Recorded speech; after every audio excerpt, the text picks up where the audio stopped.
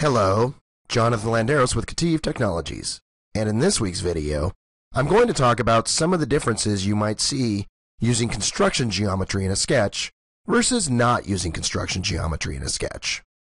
Now, if you've heard me on some of my previous videos, you can probably tell I sound a little different. Well, I'm just getting done with a cold, so I'm going to try to keep this video brief lest I break into a hacking fit on you. Now, for the sketch I'm using with my example, I have two internal lines that I'm using to set up both symmetry and position the sketch.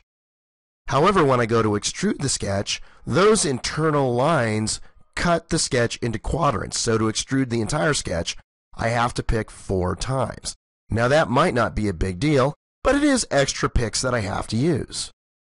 On top of that, if I go to add a taper to this sketch, those lines show up as boundaries for the sketch. So Inventor will use those to apply the taper, and my sketch will get this waffled look. So how can construction geometry help me with that?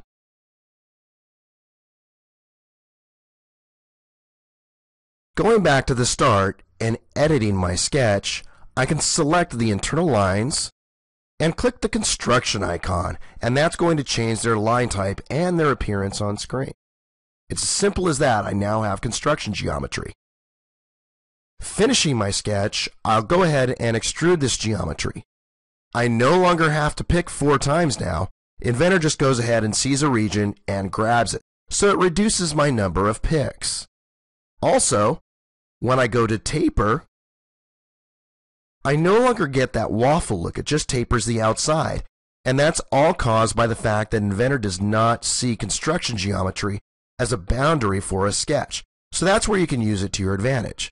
Now, there's plenty of cases it probably wouldn't have made that big a difference. You might not mind making the extra clicks, but this can also make picking a lot easier, and it can also completely change the results of an extrusion. So it can be really, really helpful when you need it.